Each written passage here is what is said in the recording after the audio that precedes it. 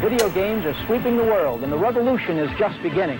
So whether you have a computer at home or just invest a quarter while you're waiting for a pizza, we're going to be here to keep you right up to date. The esports industry has ballooned over the last couple of years. Legends are born, heroes are made, and legacies are forged. But where did it all start? How did esports actually begin? What's going on, ProGuides fam? I'm Kangas, and let's face it, the ProGuides brand is one that's only able to exist due to the competitive nature of video games. Without that, tips and tricks wouldn't have much of a point. Esports in 2020 is a massive industry with competitions spanning the whole planet, but the origins of esports are actually far more humble.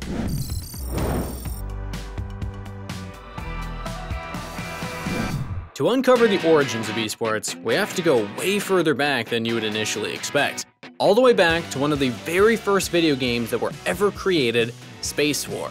Developed in 1962 by Steve Russell for the DEC PDP-1 mini-computer at the Massachusetts Institute of Technology, Space War was a simple game. Two spaceships, one dubbed the Needle and the other dubbed the Wedge, would fight one another while also navigating the gravity well of a star. Both ships would be controlled by a human player who would have to manage a combination of their limited fuel, ammunition, and the effects of the star's gravity on the spacecraft, as well as the utilization of a hyperspace jump for quick escapes. Space War was never released commercially, though it did go on to inspire a whole bunch of early video games, and was also shared amongst the program community of the 1960s.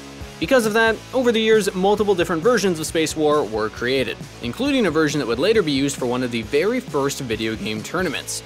The year was 1972, exactly 10 years after the initial release of Space War. Video games were completely unknown to most people, and the first Pong machines wouldn't be installed until 6 weeks after the first Space War tournament. An editor for the Rolling Stone magazine, Stuart Brand, was doing a story on computers and their potential to change the world, and everywhere he went, people were playing Space War. It gave Stuart an idea. If so many people were already having fun playing Space War together, then what better to do than create a massive tournament for the game, where some of the best Space War players could come together and try to find out who was truly the ultimate space pilot. But what would be on the line for such an epic competition? Well, how does a year-long subscription to the Rolling Stones magazine sound?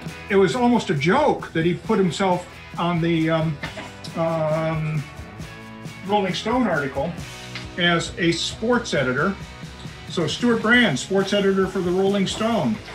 And just like that, the Intergalactic Space War Championships was born. It's interesting to note that the build of the game that they were using was different to the original in many ways. In this version of the game, it would be a free-for-all of 5 players involved, and a team game of duos, all playing off of one single console. Hyperspace would be disabled to get rid of any and all RNG, and the sun would be on killer mode, meaning if you fell into its gravity well completely, that's game over. Around 24 players gathered, with more people watching in the wings. The duos tournament was won by Slim Tovar and Robert E. Moss, while the free-for-all winner was Bruce Baumgart. So I was just a student there, playing the game. The games were fast-paced and intricate, a deadly dance of space mines, spaceships, and gravity assists as they flung themselves by the sun. It was spectacular, and the crowd loved it, but it was fleeting. You win Space War, you're considered the whatever, you move on. on. And then 50 years later, it becomes a big deal. I was at a class and they just could not believe that esports was such a little thing to us. This was esports before video games had even really been invented yet. It was a closed-off event of the first computer nerds, the most underground of underground tournaments you could possibly imagine to have ever taken place. A real computer game tournament wouldn't happen for another 8 years. This is Andy Leonard at the 1980 Atari Games. Lots of excitement here. Stiff competition in basketball.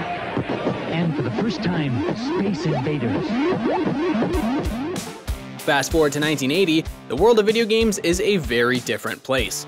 Arcades had sprung up all over the country, and by 1981, the video game industry in the US alone would already be generating upwards of $5 billion on an annual basis. The community had grown, it had evolved, and the urge for competition was brewing. Space Wars was the omen of things to come. Space Invaders was where things really started to get interesting. What is considered by many to be the very first major esports tournament took place in America in 1980. It was dubbed the National Space Invaders Championship and had been organized by the well-known console and games production company Atari. The tournament began with a series of regional qualifiers in multiple different cities across the states. According to newspapers at the time, the qualifier stage of the tournament attracted around 10,000 competitors from around the country to try and show off their Space Invader skills. There would be 5 regional winners from each qualifying event, and the winners of those would win $150 and an all-expenses-paid plane trip to the location of the finals if they needed one. Then, the grand finals itself, hosted at the New York Super Bowl. The winner of the final tournament, which would be decided by whoever had the highest score before being eliminated by the AI aliens, would receive a table copy of Missile Command worth $2,000, while the second place runner-up received a home computer with a modest $1,000, and finally, third place runner-up received a $500 check.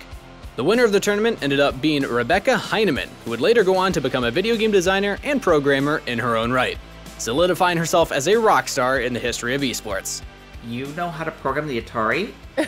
I know somebody you could talk to, and he got me in touch with the people who owned the Avalon Hill Game Company. They hired me on the spot, and that's when I started programming Atari 2600 cartridges. While this tournament was much more expansive than the Space Wars tournament, featuring members of the public and even qualifying rounds that thousands of people entered, it was also missing something. For an esport to really be an esport, there has to be a level of player versus player competition, and the Space Invaders tournament really had none of that. Do you think the popularity of Space Invaders has peaked? No, I think it's still on the upward trend, but there's lots of new games coming out to succeed Space Invaders. To find the true beginning of esports, the genuine early start to the thriving industry that we now know, we have to skip forward another decade to the 1990s. The genesis of the internet did wonders for the world of esports. For the first time, people over vast distances could play with one another, something that had never really been possible before.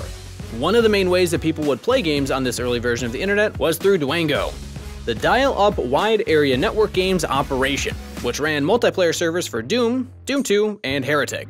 This network is what allowed Deathmatch 95 to occur. Deathmatch 95 was an online deathmatch tournament held between September 18th, 1995 and October 30th, 1995. Qualification matches were played in the States on various Dwango regional servers on the Ultimate Doom, Doom 2, and Heretic. Meanwhile, separate qualifying events were also occurring in the United Kingdom and France, which allowed 2 European players to get through to the finals. The only requirements for players to be able to enter these tournaments was an active Dwango registration, which included people that signed up specifically for the tournament.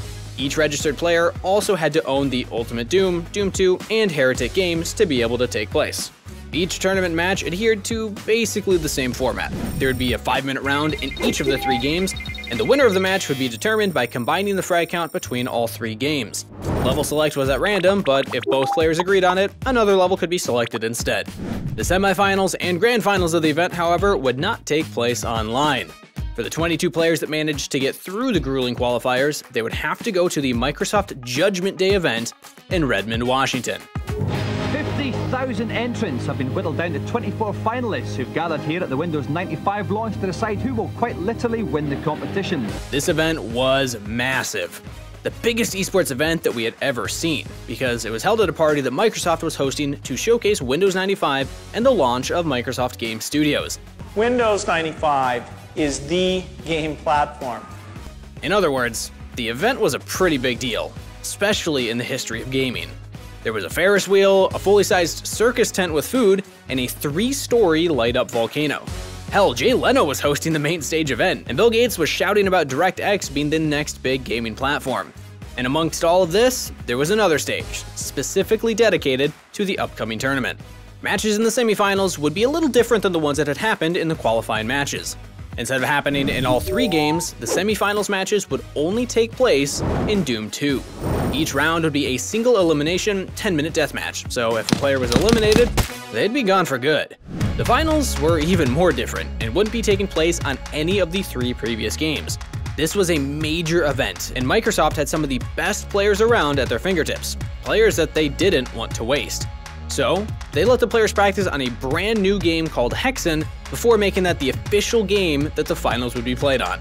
The 2 finalists were Stoney and the legendary Dennis Thresh Fong. A meta had already been developing in Hexen during the practice rounds. Players liked to use the Cleric class as it was the easiest to learn and had a homing type weapon that seemed to be more powerful than just about anything else that was in the game. So Thresh did something completely unexpected. he found a counter in the Mage class and used that to utterly decimate Stoney 8-0. It was the biggest LAN event of the era, and Thresh had thrashed his opponent to walk away with a 1-year-long VIP membership to his chosen Dwango server, a lifetime supply of games by id Software, and finally, a state-of-the-art Pentium multimedia gaming PC that had reportedly been valued at around $10,000. That Microsoft tournament, which was in 1995, was pretty much the first e-sport tournament ever, with spectators and people cheering. It was pretty wild. The success of the Deathmatch 95 tournament can't be understated, but it wasn't the tournament that truly propelled esports into existence as we understand it today. It was a solid first step though. The first real big tournament came 2 years later, Red Annihilation in 1997. This tournament was not based on Doom like the ones that had come before it. It was based on the new top competitive game of the time, Quake. And I remember the day it came out, I and a group of my friends were poised in front of our computers waiting for the release so we could download it from the net. And you know, when we finally got it, let's just say our girlfriends didn't see us for quite some time. They're Quake widows. Held in May of 1997, it was one of the biggest nationwide video game competitions so far, this time taking part at that year's E3 conference. The prize pool was a hefty $5,000, which would be the equivalent to around $8,000 today. But the guys at id Software weren't willing to let things stand at that, and so the lead developer of Quake, John Carmack, historically decided to throw his Ferrari in as the grand prize of the event. The winner? A familiar face. It was Thresh once again. Easily the most memorable moment of my career. The irony, of course, is I think I was like 17 at the time. John Carmack's like, dude, how are you getting this car home? And I was like, I did. Following the growing success of these major events, a few weeks later, the very first gaming league was formed. They were the Cyber Athlete Professional League, and they began to hold tournaments semi-regularly. Dave, the CPL, well, what is this exactly? Angel Munoz started this company, or this group in 1997 to make computer sports just like legitimate sports. Now, legitimate sports, what is that anymore? Is that, do you have to have fans? Does it need to be Olympic caliber? You know, obviously football is a sport, but is golf a sport? And they were joined shortly after by the AMD Professional Gamers League. Both groups ran Quake tournaments to begin with, but quickly expanded their gaming rosters to include other games such as the quickly up-and-coming StarCraft. By the turn of the millennium, esports and online gaming were gaining notoriety at a rapid pace. And while it would take another decade for any of it to be taken truly serious by mainstream media, these early events were the things that kicked everything else into high gear.